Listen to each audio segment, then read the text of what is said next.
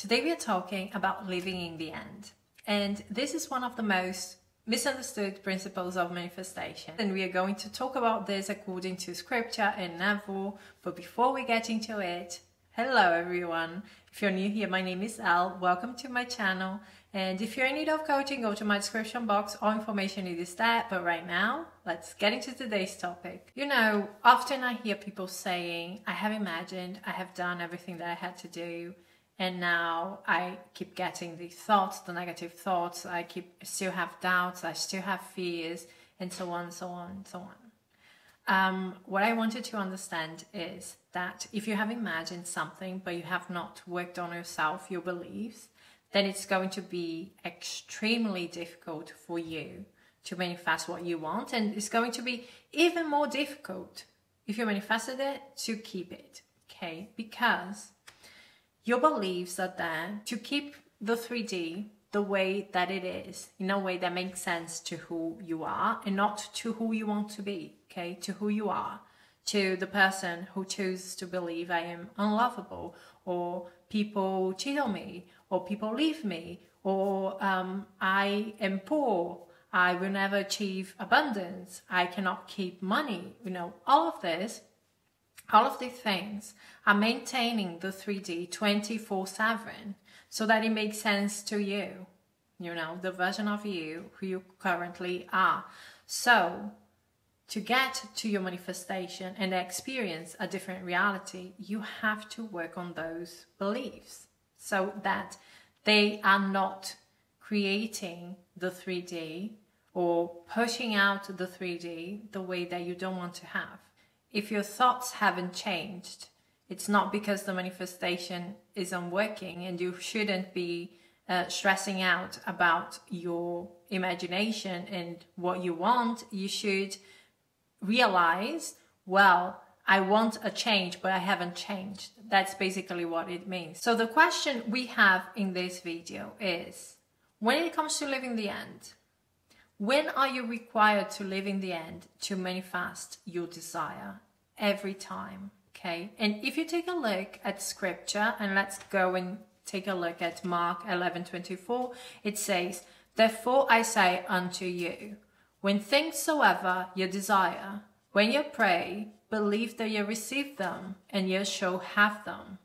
Okay? And in a lesson, Living the End, from I think 68, Neville said, "If I know what I want when I pray, believe that I have received it, and I will." The same thing. Living in the end, when it's important to live in the end, when you are using your imagination, when you are going through your scenes, when you are doing your affirmations, when you are having your inner dialogue. Living in the end is basically being present in that reality. So you're thinking from that reality while visualizing. You are experiencing that reality. That's what makes it real, right? The experience that you are having. The crucial moment to live in the end is that everything that comes after it, it's going to reflect your state of consciousness. So if you work on your beliefs, if you work on your assumptions, on everything within you that is creating, pushing out this 3D that is there right now, you're going to see how your thoughts change and conform to the different reality that the different version of you is living. If you're experiencing more doubts and fears and stuff, then it's not because of your imaginal act. If you were present in your imaginal act and you had the sense, it's done, I felt the fabric of reality in that imaginal act, then it's done, it's done.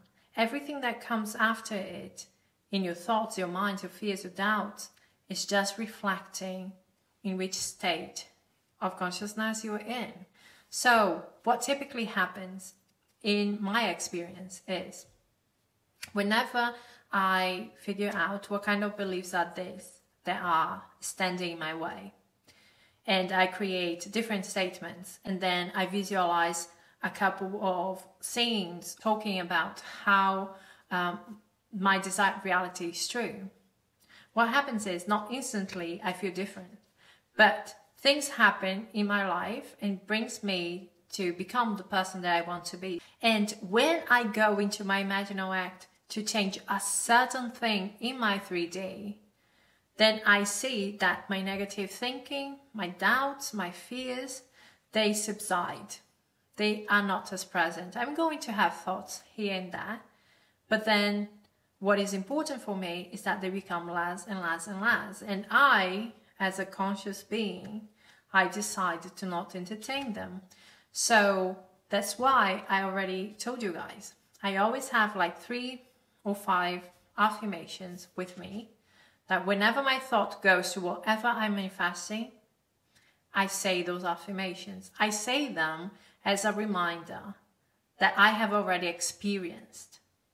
I have experienced that reality. That reality I carry with me every day, every moment. Even though I may not be feeling it every day, I may not be seeing it every day. But whenever I say those affirmations, I get transported to the same feelings that I felt before. Is it necessary? Is it required? No, it's not required. What is said is, think from that end and you shall receive it. That's it. The other thing that you have to do is to make sure that your belief system sustain that reality that you want to experience. And that is also when you feel that it's done. If you were present in a scene and it feels now like a memory because you have experienced this, it's done. Living in the end is not pretending that you are what you are not in the 3D. It's not telling people about your relationship that you don't have. It is not pretending that you are married. It's not pretending that you're rich. This is acting as if, but it's not living in the end. This is something for all of us to think about. Our source of freedom are rarely our desire. Our source of freedom are in our beliefs, okay, are in our self-concept, in our state of consciousness. The desire is just showing you there is something that you should be working on. Because when you work on it, you are going to get it. This is my interpretation, okay? So whenever the desire comes up and you figure out, I want to manifest that into my reality, don't doubt. You can manifest whatever you want. Nothing is impossible.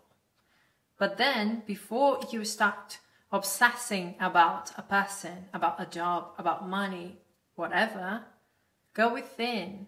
Ask yourself, what's going on in my 3D, in that area of my life?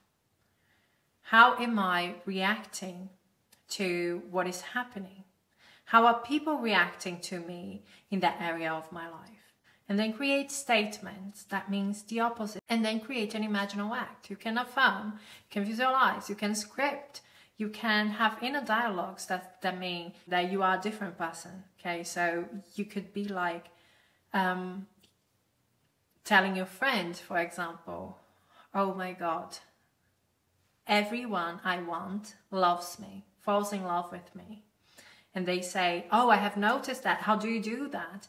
And then you can say, yeah, it's just who I am. I'm magnetic. Use your imagination to bring forth that version of you that you want, that you desire to be. Okay. And after doing that, then you can go for your desire. Okay. Just figure out what is there within you that is not allowing that reality to manifest. Because if there wasn't anything there, it would be natural to your state of consciousness. And don't ever think that someone or something can stop you from manifest what you want. Ever. As Neville said, choose the lovely things, but don't say there is another creator. For if there is another creator, then we are in conflict. So there is nothing outside of you that can stop you from achieving something. The only thing who can stand in your way is yourself.